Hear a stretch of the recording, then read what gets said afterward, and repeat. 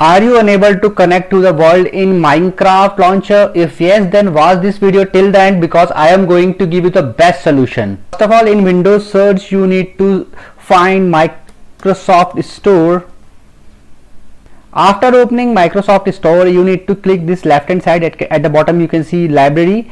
Just tap on this. You can find all the installed applications in your system. You need to update Xbox console, which is a part of Minecraft, or if you have downloaded any Minecraft launcher, then you can download it as well. You can install all the updates. You can simply just need to click on update and it will update all the necessary updates for this console.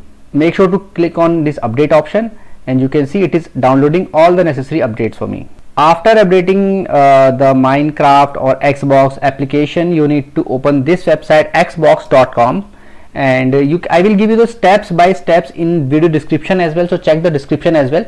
After that, log in with this account, your Microsoft account. Click on sign in and enter your ID and password. So I am now signed in, so I need to click on this profile picture and you can see there is an option of Xbox profile, so just tap on Xbox profile. Now scroll down and there is an option of privacy settings. Just tap on this option, privacy settings. So this page will open up and herein you can see this option, privacy, Xbox One, Windows 10 online safety. So just tap on this option, Xbox One / Windows 10 online safety, and now you need to scroll down and you can find there is an option of you can join multiplayer games. So just turn on this allow. So make sure this allow option is on, and after that click on submit.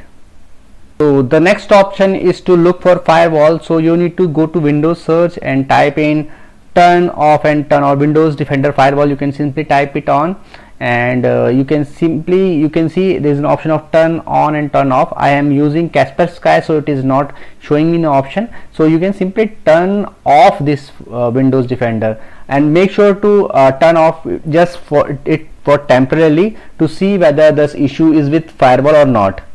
Now you need to update necessary update for Windows. So you can simply check for the updates. Simply type updates in Windows search and you can download all the latest Windows updates. You can see there are so many updates which I have not downloaded. So simply click on download and install and it will download all the necessary updates for your Windows.